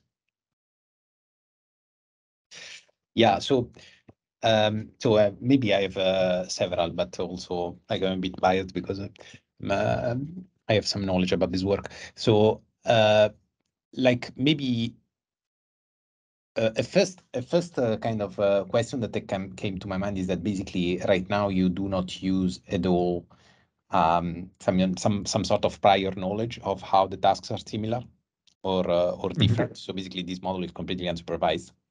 And I was wondering whether there is some way of integrating that information into the model, and whether kind of, for example, I don't know, some task embeddings that might come from encoding like task examples into a latent representation with the pre-trained model, and then try to enforce some similarity between the latent allocation between the tasks and those. That kind of yeah. Yeah, I think it's a great question, and it actually relates to the fact that I discussed mixture of experts models in a setting where the routing function depends on tasks, but in fact, what you could do is actually, which is the common setting actually, routing based on the input, and even going to the extreme of allocating different tokens, different experts. The problem with this, and there are very interesting recent papers, one from Artice from 2021, the other from Fidus, this very large survey on sparse mixtures of experts, that show that the mixtures of experts that are conditioned on examples are very brittle to distribution shifts. So these models actually perform much worse whenever you try to generalize to examples that you have never observed, which is usually the case for new tasks. And so actually using tasks like task level routing as opposed to example level routing provides more robustness in terms of task level generalization. I see.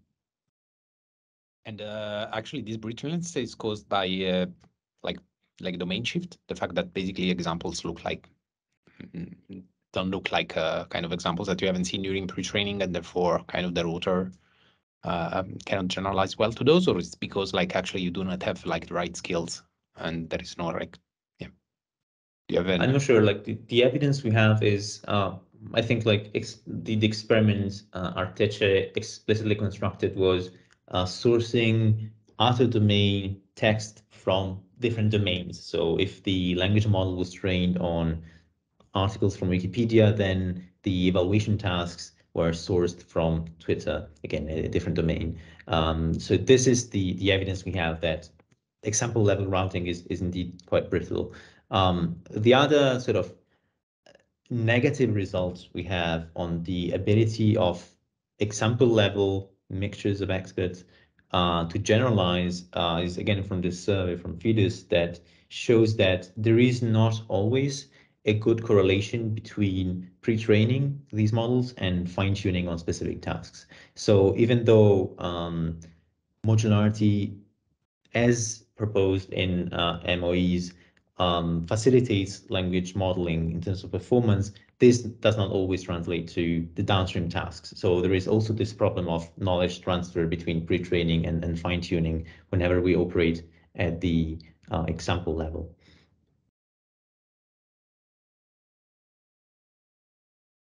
I see. So I can go ahead, but if I will leave the floor if someone has another question. I can't read the chat, but if there is any question in the chat, I'd be happy to answer that as well. There's no question in the chat for now. Okay. Shugo has a question. Please go ahead, Shugo. Yeah. So like this thing about example versus instance level versus token level. So I wonder, like, if we are in a, let's say, natural language generation setting where we are interested to do, say, neural machine translation. And in that setting, you can also consider tasks to be like different language pairs. So like, what are the modifications that we need to make in the current setting, either with regard to the model settings or the interpretability analysis, to change it from, again, like instance level to a token level generation setting? Right. So as for generation, I don't know if I understand your question exactly, but if the question is if we can go from instance level in terms of like task level to example level for specific examples, in a way, there is no modification necessary, because like if we operate, say, in a setting where we want to translate a multilingual NMT model that translates from multiple languages into, say, a target language, and then we want to consider each possible pair as a separate task, then hopefully what you would expect from this model is allocating similar modules or adapters to languages that are indeed similar. So hopefully you would discover like a similar hierarchy as the one I'm showing here, not for tasks, but for languages, where languages from the same family, for instance, or the same genus would probably share the same skills, and so basically be routed to the exact same function, as opposed to languages that are typologically or genealogically very different from each other. I see. So like the loss functions would be quite different, right? Maybe like typically for the generation models, you likely have some kind of autoregressive decoding loss, or for example, say encoder decoder loss. Would that be easily adaptable to the framework, or like maybe certain components need to be changed to adapt to the new task setting? Not really, because actually the model we're using here is an autoregressive model. So in CrossFit, all these different tasks, including classification, are recast as basically text-to-text generation. So all these tasks already imply the ability to generate a sequence of tokens in output and use that as the downstream loss we use to both update the adapter parameters and the task scale allocation matrix. Okay, awesome. Yeah, thanks a lot. So yeah, maybe last question, like what next? How are you looking to extend this framework, or what other new problem settings are you considering? Right. So this is a good question in the sense that I think what I found especially interesting in the modularity literature lately was the problem of actually understanding to which extent the sub functions that each module encapsulates are composable on the one hand and reused for similar examples.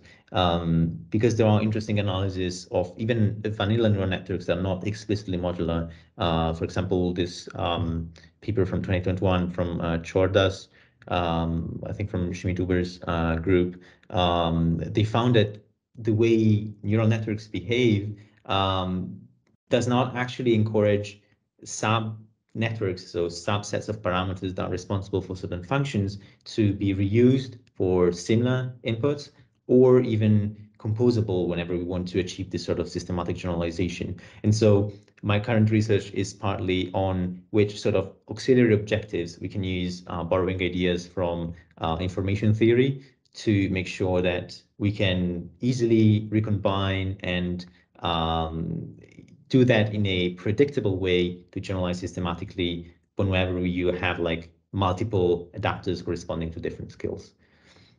I see. Awesome. Yeah, thanks a lot, Edoardo. Thank you. Okay, so if there are no more questions, maybe we can take a few minutes of a break before the next short talk at 12 p.m. That sounds good. Perfect. Yeah. Thank you very much for the invite again, and thanks for your questions. Thanks a lot for the great talk, Edoardo. So thank you, Cristina, for accepting to give this talk. So Cristina is a PhD candidate at the University of Michigan, Ann Arbor, and her research interests are focused on natural language generation and evaluation, with a particular interest in robust and sample-efficient methods for task and domain generalization in the context of low-resource text simplification. And Cristina has interned with Dong and myself this summer, and so she agreed to present some of her work. So thanks, Cristina, again, and please. Hi, everyone, and thank you, Alexandro, for the kind introduction. It is my great pleasure to present today BEAMED, Finding Effective Permutations for In-Context Learning. This is joint work with my amazing collaborators, Colin Malkin, Tong Wang, and Alessandro Sordoni, who are also the main contributors to this project. In-context learning is a recent paradigm in the field of natural language processing that has become popular with the release of the OpenAI GPT-3 pre-trained large language model. Basically, in context learning, we are feeding as input to the pre-trained model a set of a few training examples, altogether with a test instance. And the model is able to decode the output without any update to its parameters. This is why in-context learning is also referred to as learning without gradient updates. And it presents numerous advantages, including the fact that we can use in-context learning to rapidly prototype NLP models. Moreover, we can reuse the same model to solve different tasks, which results in the benefit that the memory requirements and the system complexity are reduced. And finally, and most importantly, it can yield state-of-the-art performance on many tasks and datasets. However, despite its advantages, in-context learning does not come without challenges. And a recent paper, Fantastically Ordered Prompts and Where to Find Them, published in ACL this year, has shown that there is a lot of instability associated with in-context learning. Particularly, the authors find that the order of the training examples can make performance vary from near random to near state-of-the-art. And this phenomenon occurs across models of all sizes. As we can see in the figure on the right, it is not related to a specific subset of the training examples. And the good permutation for one model is not transferable to another model. And this leads the authors to conclude that some permutations are fantastic while others are not. However, this work does actually not define what makes a permutation fantastic. So it leaves this open research question. In another paper that was published in ICML 2021, the authors also find that the performance of in-context learning can be influenced by the prompt format, by the selection of the training examples, as well as their ordering. For example, in the plot on the right, we can see that for a sentiment analysis prompt, accuracy can vary from near chance to near state-of-the-art by just modifying the training examples we are using to construct the prompt, as well as their permutation inside the prompt. The authors find there are three main challenges associated with in-context learning, namely the majority label bias, which means that the model tends to predict answers that appear frequently in the prompt. They also identify recency bias as another problem for in-context learning. And this means that the model tends to predict answers that occur near the end of the prompt, as well as the common token bias, which means that the model predicts answers that are frequent in the pre-training data. All these biases are undesirable, and they actually lead to a shift in the output distribution of the model. So motivated by these open challenges associated with in-context learning, we would like to investigate and experimentally confirm evidence from the literature with respect to recency bias and order sensitivity of these large pre-trained language models when used for in-context learning. At the same time, we would like to quantify the effect of number and order of examples on model performance. And particularly, why is the ordering of examples so important for in-context learning? Could it be the case that the fantastically ordered prompts paper finds those fantastic permutations because those prompts actually contain the important examples close to the test example? At the same time, we would like to come up with solutions to these existing problems. And we would like to determine if it is possible to mitigate the order sensitivity of the pre-trained model, as well as to increase the sample efficiency of in-context learning. So we aim to give answers to these questions in the present work. In our experimental setup, we are focusing on the particular task of text classification on a wide variety of datasets. As shown on the right, we are using 11 datasets, and as the evaluation metric we care about, we use classification accuracy. As pre-trained models, we use models from the GPT-2 family of models, as well as the larger GPT-3 pre-trained model. In our first experiment, we would like to investigate the quality of examples. In particular, we would like to determine if best prompts always include the same or similar examples in best positions. So to this end, our approach consists of the following steps. Given a set of examples, we evaluate all permutations of these examples, and we identify the top 5% best and worst permutations, as well as the rest of the permutations. And then we measure the intra-group correlation, meaning the correlation between similar groups, such as best, worst, rest, and the intergroup correlation between distinct groups, such as best, rest, and worst, rest. The challenge here is to actually quantify these across seeds and data sets. And in this heat map, we are actually plotting our results across different seeds and data sets. And what we are noticing from this plot, actually the way to read this plot is that the lighter the color, this corresponds to a smaller difference in the distribution of the examples. And what this plot indicates is that the intragroup difference that we can see on the diagonal is actually much smaller than the intergroup difference, the rest of the elements that are not on the diagonal. And this indicates that when we are looking at the elements on the diagonal, we can see that best and worst performing orders, they tend to display consistent patterns, and that these patterns are different from each other. So we can see that the best patterns are different from the worst patterns. And this actually indicates that there are indeed good examples and bad examples. And this insight helps us to explain why the fantastically ordered prompts paper is able to find those fantastic permutations. Basically, those fantastic permutations contain the good examples placed close to the test example. So having established that, our goal moving forward is to come up with strategies that allow us to identify the best training examples that we can use to construct prompts for in-context learning. And one such strategy would be to rely on a naive approach that is ranking single examples by their individual accuracy scores. The main motivation behind proposing such a strategy is that while it is crucial to find these good examples, the ranking approach allows us to identify these good examples without evaluating all possible permutations. So it is more efficient. And in our approach, we are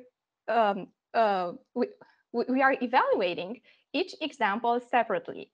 And then we get the score from the pre-trained language model for that particular example, and we proceed to ordering the examples inside the prompt according to their scores. And we are doing it in either ascending or descending order, and then we finally run the resulting prompt. Corresponding to these two strategies for ordering the training examples, either ascending or descending, we have two different functions, which is greedy sampling best when we are ordering the examples in ascending order inside a prompt. And this basically means that those important examples that have the highest scores are placed close to the test example. While when we are ordering the examples in descending order inside a prompt, this means that the examples that have the highest scores are rather far away from the test example. And intuitively, we expect that a greedy sampling best strategy is able to outperform a greedy sampling worst strategy, allowing us to demonstrate the importance of placing those important examples close to the test example when constructing prompts for in-context learning. As baselines for this experiment, we are using a random baseline, which means that we are just randomly ranking the examples inside the prompt, as well as the state-of-the-art fantastically ordered prompts baseline, which randomly samples 24 permutations out of all the possible permutations of the training examples and selects the top performing one. In our results, we can see that a greedy sampling best strategy is indeed able to outperform a greedy sampling worst strategy, which confirms our intuition that placing the important examples close to the test, example is able to yield benefits, is beneficial. When we are comparing this with the random sampling baseline, we can see that the random sampling baseline is rather competitive, indicating that while by no means we should include bad examples in prompt construction, the definition of good tends to be rather fuzzy, and that those very best examples may not always need to be ranked in the very top positions. When we are comparing this approach with the fantastically ordered prompts baseline, we can see that it does indeed yield state-of-the-art performance.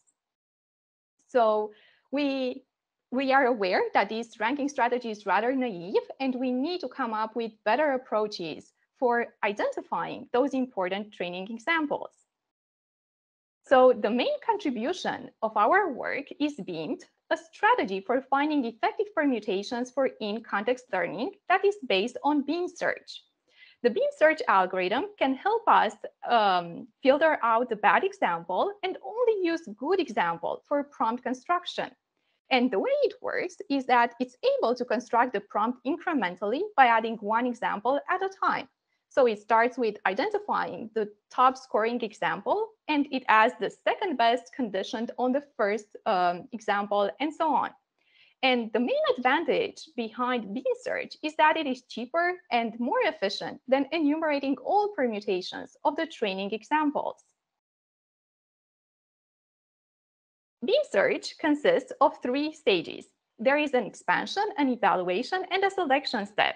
And in this figure is illustrated an input set of examples that we receive as input. Initially, we consider each example as one of the candidates for expansion.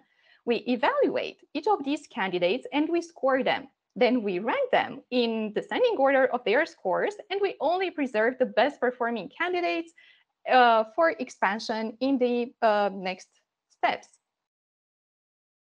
For expansion, we also adopt some heuristics. The first one is a class balancing heuristic, which means that we are only expanding prompts which contain examples of the least represented classes, meaning that we want to make sure we don't add many examples of the same class when constructing partial prompts. And the candidates for expansion are examples of classes that have not yet been added to the partial prompt. At the same time, it may be hard to expand and evaluate each prompt with all the remaining candidates examples. So to this end, we also rely on an example heuristic, which means that we pick examples for expansion that have good performance across past evaluations. We evaluate all these candidates' prompts on a probing set using both unsupervised and supervised metrics. And however, we notice that beam search can overfit to this probing set. So to this end, we decide to split the probing set into a training set where we are searching for prompts and a validation set where we select the top performing prompt for testing purposes. We also include prompt dropout to avoid overfitting, and this also increases diversity and helps us reduce overfitting. In terms of our results for beam search, when we are optimizing for accuracy and we are measuring the final accuracy on each given task, we observe that beam search is not only able to surpass our previous ranking strategy as well as the random sampling baseline, but it can also outperform the state-of-the-art fantastically ordered prompts baseline by 3% accuracy. And this result is actually very encouraging and denotes that Beam search can actually find those good examples for prompt construction in a way that is also cheap and efficient. And if we are to analyze the length of the beams found by beam search, we notice that on average, the length of the beams found by beam search is 3.229 compared to 12 for FOP. And what this indicates to us is that beam search not only outperforms FOP in accuracy, it is also able to find short prompts, meaning that it can efficiently use few-shot training examples. These results are very encouraging.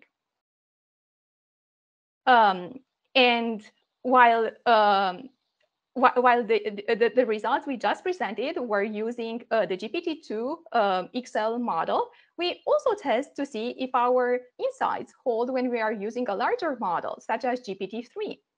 And it turns out that on GPT-3, we can still outperform the FOP baseline by at least 1.6%. And it is the case that for fair comparison, we conducted the beam search such that the search complexity of the best permutation is matched with the search complexity of FOP. So this actually tells us that if we would not be running beam search unconstrained, if we were to run beam search in the unconstrained setting, we would probably be able to obtain even higher scores. At the same time, we are noticing that in this constrained search setting, the beam search algorithm currently has some difficulty when we have tasks with many classes, and we could overcome this limitation by allowing the beam search to search deeper through the multiple labels that belong to the different classes. So far, we have established that beam search is an effective strategy for finding good examples for prompt construction that is cheap and efficient compared to enumerating all permutations, and it can also efficiently use few-shot examples, and the beams returned by beam search are small.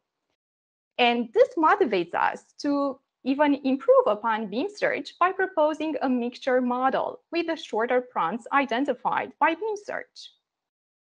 So basically, this beam search mixture is motivated by the idea that the model is not able to efficiently use examples that are very far away from the test example. And in order to better utilize the examples, our main strategy is to regroup them such that more relevant ones are closer to the test example. And the mixture of prompts formula here corresponds to Bayesian averaging. It's basically the formula of the predictive distribution where the latent variable is the prompt. And beam search is actually a way to produce samples from Q of P, where Q is the Bayesian posterior restricted to the examples found using beam search. And it has similar computational cost to using one longer prompt. When assessing the results for the beam search mixture and comparing them to the results for the beam search itself, we can see that the beam search mixture presents slight improvements over the beam search algorithm itself. And this is actually very promising, denoting that in this mixture of shots model, regrouping the examples and placing more relevant examples close to the test example is able to yield further benefits. However, there is also a limitation of this beam search mixture of shots model. In particular, when beams are too homogeneous, the mixture performance tends to suffer. So a way to alleviate this problem would be to ensure that the beams are diverse enough. And we are currently looking into ways that could allow us to add diversity to the mixture. And we believe that this holds further promises to improve the current results. So the main takeaways of this work is that we have established why the fantastically ordered prompts paper works and why some prompts are fantastic. The explanation is that there are good examples that are placed close to the test example in the prompt, and this is what makes some prompts fantastic. Having established that, we focused on identifying the good training examples only. And to this end, we initially tried a naive ranking strategy where we established there is a lot of value in placing good examples close to the test example. And motivated by these insights, the main contribution of our work is leveraging Beam search for prompt construction and for finding those good examples. And we demonstrate that it can surpass the existing state-of-the-art by 3% accuracy. And even more than that, it is efficient. And it also finds short prompts. And it's actually very efficiently using those few shot examples. And this motivates our final experiment where we are using the short beams identified by beam search as part of a beam search mixture model, which we currently see it holds a lot of promise to improve our results even further. And as part of ongoing work, we can we are looking whether it is possible to alleviate the issue of homogeneous beam search predictions by incorporating diversity into the mixture. Thank you very much.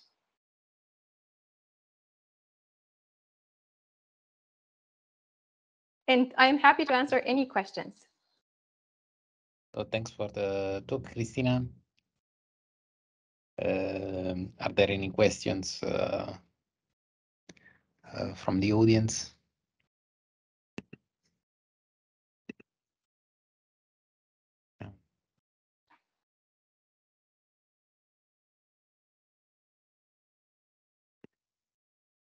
So, no questions. So let me think about the question here, because I know the work very well. So I know which question. We already speak about some questions. Yeah, I know. You already presented this work before. So yeah, here I think that we need to find like ways of making beam search explore more in depth when there are like a lot of examples, because basically when actually there are like when basically the task has a lot of labels, for example, classification task with 10 labels or something like that, it means there are 30 examples to rank. Mm-hmm. And so sometimes what happens is that with a fixed kind of computational budget,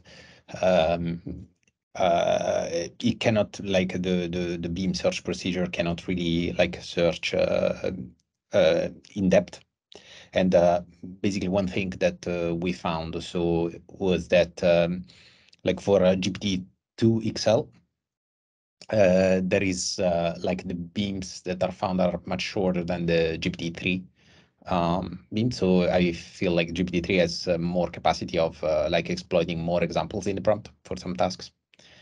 And so this is really an open problem. I don't know if someone has an idea of how to fix actually this problem. So there are some heuristics maybe that we can apply to beam search to make it explore deeper. I guess it's an open problem. Okay, well, if no one has questions, Tonga has a question. Please go ahead. Yeah, I don't have an answer to your open problem, but I do have another open problem of my own, which is we started this project thinking of trying to figure out what are the good examples, what are the bad examples.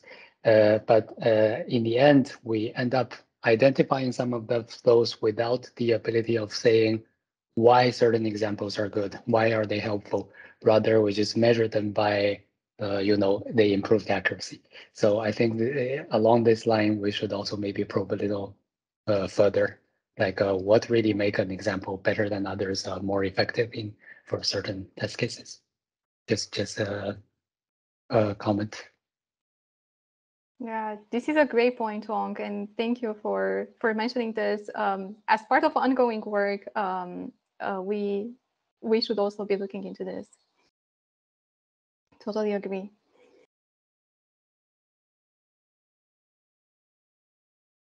Okay, cool. So, Subo has a question too. Please go ahead, Super. Yeah. So again, this is more of like not okay. Maybe like so what we have been looking at is suppose your models are very different capacity. Is there a way we can learn which are the examples to route to which models? Suppose you figure out that some examples are easy, you could route it to smaller models like say maybe GPT-2. Some are harder, and you could route it to bigger models like GPT-3, right? And like we're trying to figure out how to do that. And the basic thing is to figure out the difficulty, like easiness or hardness of an example. And it seems like at least from our preliminary explorations, it's quite difficult to judge the hardness of an example using a deep learning model because they tend to be overconfident in nature. The more the model capacity and the more it overfits, or rather the confidence is extremely high and the uncertainty is low. And I'm just wondering, like, if you explored some similar or thought about similar things with related to prompts on how it applies to smaller versus larger models, the uncertainty. Yeah, I mean, it's more of kind of a discussion, not an explicit question as such.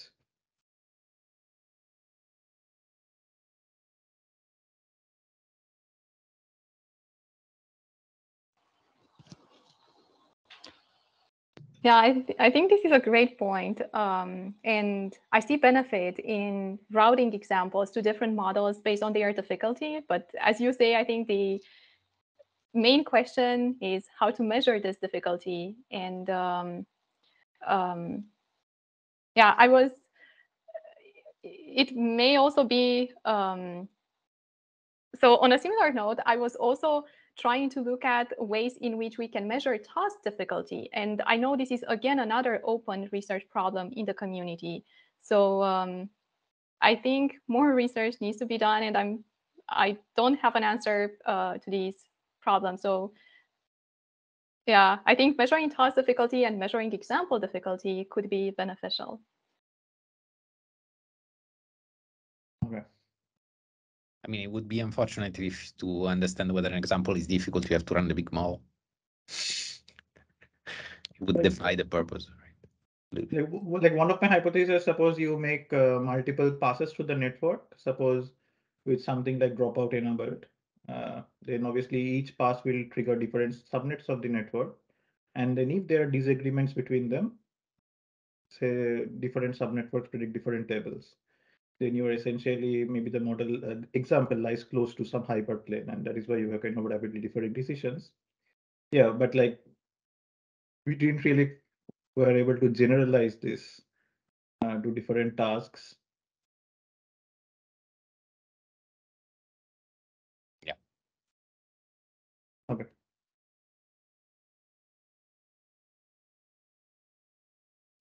Yep. So I think we are at time. We had 5 minutes now. I think we are all set for a pause. Pretrained is 30 minutes pause or 45? It's 30 minute pause, I think. Yeah.